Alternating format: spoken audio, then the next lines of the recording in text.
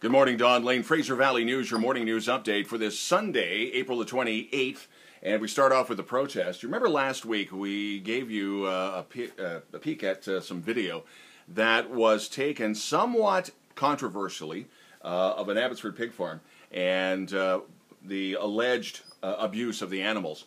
First thing this morning around 6 a.m. in Abbotsford, busloads, plural, of protesters showed up at that farm. We first thought it was PETA, the People for the Ethical Treatment of Animals.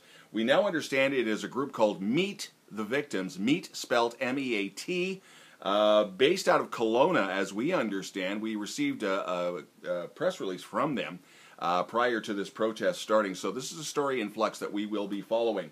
Local photographer Nicole McIntosh has been keeping an eye on the Thatcher Marsh in Hope, watching the geese, and we have a baby. We've got some really cool, cute pictures, which offsets all the heavy-duty news that you might hear today. BC Federation of Labour, today is the day of mourning for those who have lost their lives on the work site, and there are ceremonies throughout the Fraser Valley. All the details are up on FraserValleyNewsNetwork.com.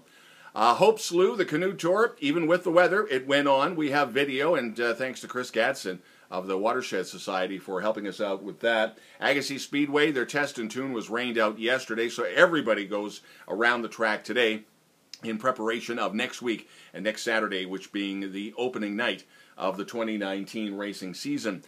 Drag boat races continue on Harrison Lake today, starting at 10 in the morning, running until about 2 in the afternoon. Far better weather today than we had yesterday.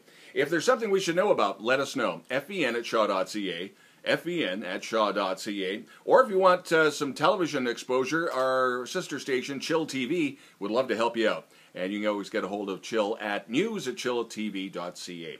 Have yourself a great day. Sunshine pushing towards 20 degrees. Don Lane, Fraser Valley News.